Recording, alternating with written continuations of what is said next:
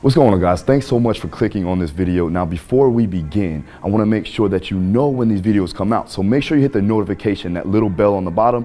Click that so you know when these types of videos come out. Also, hit subscribe so you can get new videos each and every week. Also, follow me on Instagram and on Twitter if those are your platforms. All right, now let's go to the video. All right, what's going on, guys? Phil Daru back again with another video. Today, I'm going to be going over how to improve your kicking power. Now, with kicking in general, whether it be for MMA or striking sports, there's multiple different types of kicking styles, right? There's Muay Thai, there's karate, there's Taekwondo. So I'm gonna give you some details on how you can actually improve upon whatever style you have, improve upon that kicking power with that style. We're gonna be utilizing exercises, and we're also gonna be utilizing movement quality and overall mobility and stability exercises and movements to enhance your ability to produce power with those styles of kicks. All right, so follow me, let's make this happen. All right, guys, so first, before we get into the exercises, we always have to go over the focus points. So for the focus points, remember, we wanna make sure that we're drilling the technique, we're drilling the form, we're getting in our sparring rounds, you're getting in some drilling with your sparring partners so that you can actually have the ability from a skills perspective to throw the kicks with high power. All right, then from there, we gotta make sure that we're going over those specific focus points. What type of kicker are you? Are you a Muay Thai kicker, primarily working on the hips, obliques, and low back? Are you a karate style kicker, right? Where we're gonna be primarily working on the glutes, the hips, and just the muscles of the core in general. And then in Taekwondo, that's more of a dynamic style kicker. So you're gonna be working on the core, the hips, and also the lower extremities, all right? When you're talking about power, right? Increasing the overall amount of strength is going to obviously go into or potentiate into power. So when you look at it from a physics standpoint, force, which is strength, how much force you can put into an object, equals mass, how much weight you're lifting, the intensity, times acceleration, how fast you can actually lift that maximum weight, all right? When you go from there, you take what you've gained from that force, you put it into the equation of power, you want to multiply that with velocity. So you have to be able to move weight very fast, dynamically. So that's how we're going to increase power. We have to first get strong, then we can increase the power, all right? You also want to make sure that you're working on overall mobility, right? And stability in the hips, in the low back, in the muscles needed to produce that power, right? So you're going to work on passive and active stretching.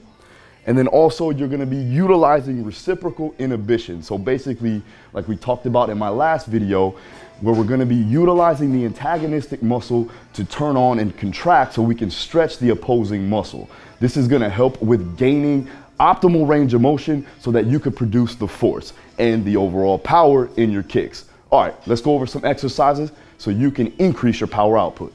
All right, so first we're gonna go over all three specific styles of kicking. First, we're gonna do Muay Thai. Now, Muay Thai, you have a rotational component, an anti-rotational component, and then a flexion component. So we're gonna use these exercises to enhance those qualities. We're gonna use a cable lift, right? You're working the muscles of the transverse abdominals, the obliques, the serratus anterior, also working on the TFL or tensor fascia lata to actually whip. When you're talking about a Muay Thai kick, it's similar to a whip fashion. So we wanna make sure that we're increasing the muscles there to produce that whip, okay? You're also gonna be doing a split stance Pallof press. So we're gonna try to increase your force production from each side, eliminating that bilateral deficit, and then also making sure we're getting an anti-rotation component so that we can increase the strength in those obliques, in the transverse abdominals. All right, then lastly, we're gonna be going on a hanging leg raise because I wanna work that flexion component. You also wanna work on the muscles of the lower abs and the hip flexors in general. So for these, we're gonna be working on higher amounts of volume. So I like to do around 3 to 4 sets, right, of around 8 to even 15 reps each, all right? Let's get into it.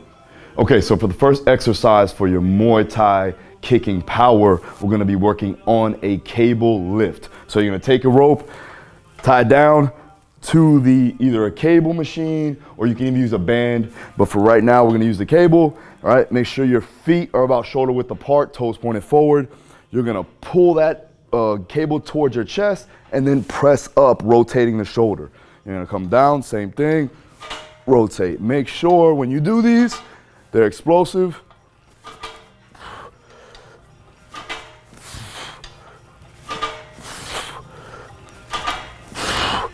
If you do them right, you'll feel the muscles of the obliques fire up, all right? Like I said before, do about 3 to 4 sets of 8 to 12 reps. On to the next one.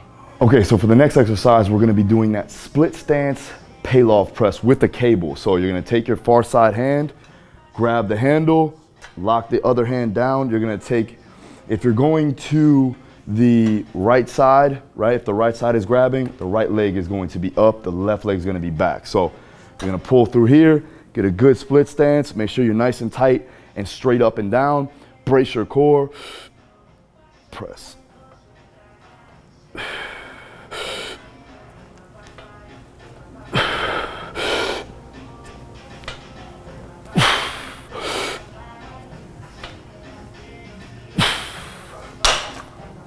Okay, again, 3 to 4 sets, around 8 to 10 repetitions on each side. On to the next one.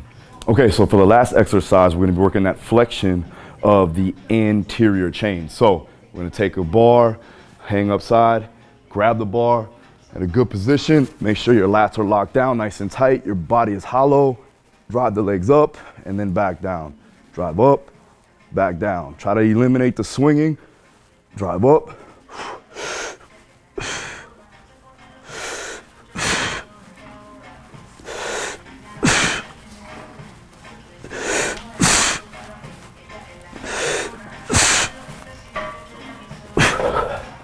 Okay, 3 to 4 sets, 10 to even 15 repetitions. On to the next one. Okay, so next one we're gonna talk about is karate. Now with karate, you need to work on your lateral movement because they're in and out, the way they move, you know, it's a lot of in, change of direction, get back out, right? So lateral displacement, we're gonna be working on the muscles of the abductors.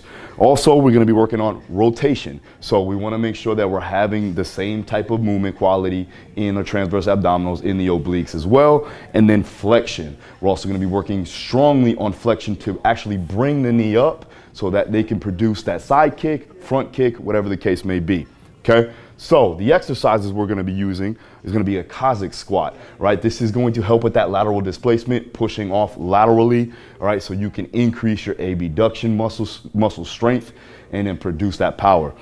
Also, we're gonna be doing a Russian twist. This is the same thing with the rotation. Any type of rotational exercise will work, but we're gonna use a Russian twist for it.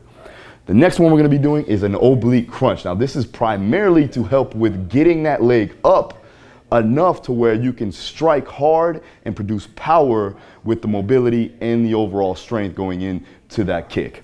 All right, let's get into it. Okay, so now we're getting on to the karate style explosive power movements. We're gonna be working with, the first one is gonna be a Cossack squat. So you can grab a dumbbell, a kettlebell, you can go double dumbbells, whatever you want or however you wanna load it. You can even use a barbell if you want. I'm gonna use a kettlebell, put it in a front rack position.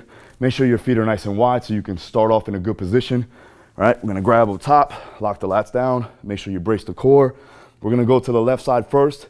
So I'm gonna sit down into the squat, stretch the leg, and then push lateral, boom, back up, back down, push, boom.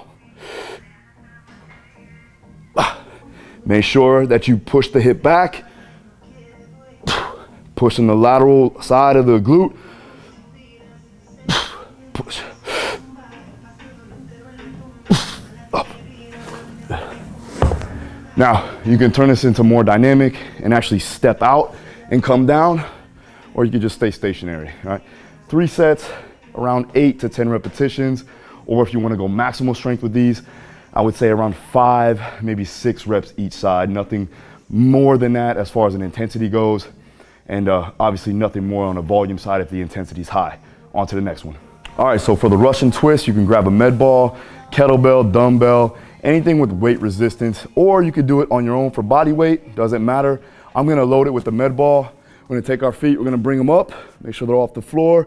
If you wanna regress it, you can put your feet on the floor, but we're gonna make sure that we're leaning back, we're not rounding forward at the shoulder, and you're gonna touch each side.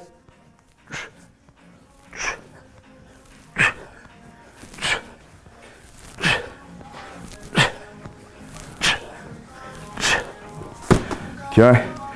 Again, make sure you're maintaining a neutral spine. Try not to round. I started to see myself even round there. It's very easily to do. So if you see yourself doing that, make sure you get your posture back up. Work on firing up the obliques, and you're also maintaining isometric contraction in your abdominals, in your anterior abdominals. So for this, 3 to 4 sets again, you want to go about 10 to even 20 reps each side if you want to go high volume. This isn't really meant for high intensities, but volume is good. On to the next one. Okay, so for the oblique crunch, you can use a GHR machine or a back extension machine. I'm just gonna use the GHR.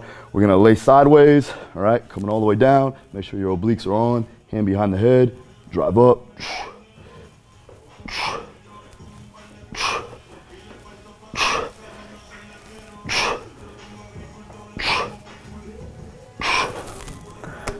All right, you do these right, you'll fire the obliques up very much, all right? For this one, you want to do about 3 to 4 sets again, somewhere around 10 to 15 repetitions, making sure that you do this primarily after the end of your training session if you decide to do so. On to the next one. Okay, so for the last style that we're going to be talking about is Taekwondo. Now, Taekwondo, highly mobility driven, right? So you need to be dynamic. You need to be able to produce force. You need to be able to produce power, but you also need to be able to be elusive. So you want to make sure that we're working on extension type exercises of the posterior chain, working on the muscles of the low back, mid back, glutes, and hamstrings. You also want to be working on that lateral displacement again, so you can move side to side in multi-directional patterns. Also, you need to work on anti-rotation, rotation, and in a dynamic fashion. All right, so how we're going to utilize that is we're going to utilize the exercises like good mornings for the posterior chain activation and extension, the sumo deadlift for that lateral displacement, pushing out or spreading the floor apart so you can increase the abduction muscles, increase of strength. And then from there, we're going to be doing a variation of a Pallof press with a dynamic walkout. So you're actually working, you're pushing lateral as you're maintaining that anti-rotation, increasing the strength in the obliques and the transverse abdominals. All right, let's get into it. Okay, so now we're going to get into the Taekwondo exercises for producing power in your kicks. We're going to start off with a good morning. Now you can use a regular bar, you can use that Zercher style that I've seen or that I've shown in the past, but for today I'm just going to use a regular barbell on my back. All right, so you're going to sit the barbell here, we're going to go underneath. All right, get it right on the traps. We're not going too low, we're not going too high on the neck. Right on the traps here, you're going to get it up, back up obviously from the rack. Right, get a good shoulder width stance. Lock your back down, brace your core, sit back, drive.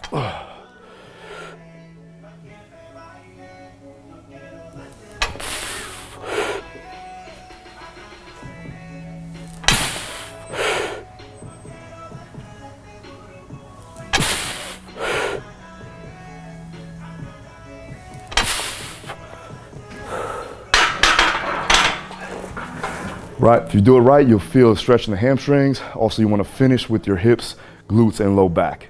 On to the next one. All right, so now we're going to go on to the sumo deadlift. Now we're working primarily for this is the hips, the glutes, and you're also working that lateral displacement or lateral force production. So you're going to take your feet, you're going to get out wide, all right? On the bar, there's going to be rings, okay? So what you want to do is you want to set your feet up by those rings. You're going to slightly turn the toes out, creating hip torque.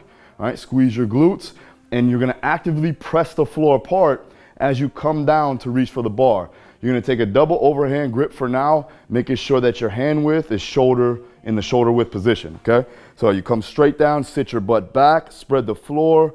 As you're spreading the floor, you're going to grab at the edge of the knurling,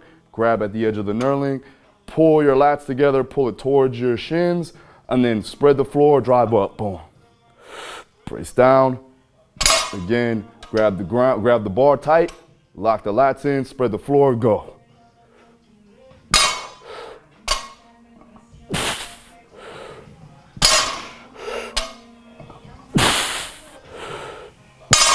Okay. Now, if you do this correctly, you'll feel your outer quads, your glutes, right, and your hips working as opposed to your lower back. If you feel it in your lower back, we need to get your spine a little bit more neutral. You need to open up your hips. this also goes in with hip mobility. So you're increasing your hip flexibility and mobility, and also your force production in your lateral movement.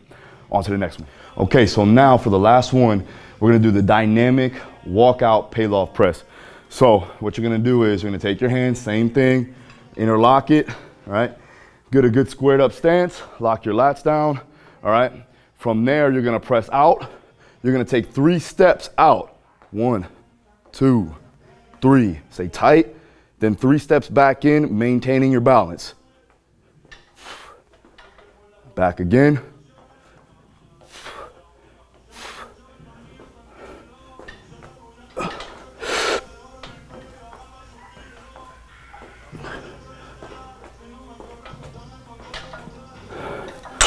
Okay, main focus here is you want to make sure that you're maintaining your balance. You're activating the glutes, you're activating the hips, your adductors, your abductors, and also your anti-rotation muscles. So anti-rotation meaning obliques, anti-serratus, any muscle of the transverse abdominal. So this entire region here is going to be nice and turned on when you do both sides. All right, this can be 3 sets. Remember, 3 out, 3 in is 1 rep. So do about 5 to 6 repetitions max on each side. Test it out, let me know how it goes. All right guys, so hopefully you get an understanding on how to actually improve your power production in your kicks, whatever style that you have. If you have any questions, you know what to do, hit the comments below, I'll be sure to answer them. Also, again, make sure you hit that notification so you know when these videos come out, and give me some feedback. Let me know if you like these types of videos. I'll be sure to do them again. Thanks again for watching, see you next time.